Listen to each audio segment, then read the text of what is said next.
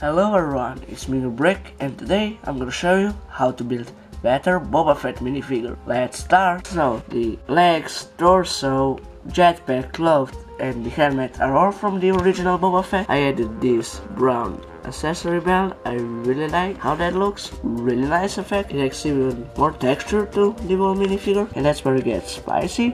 The arms are from the flying monkeys from the Batman movie. I love them. They make a really nice bounty hunter effect, but yeah, of course they are not as good as the official Boba Fett printed arms, which come in really expensive sets. So yeah, you probably don't have that one. I also don't have that one. And yeah, I add the black stud with a hole to the blaster, which makes it even more bulky. So yeah, this is it for this video. I hope you enjoyed and have a great day. Bye.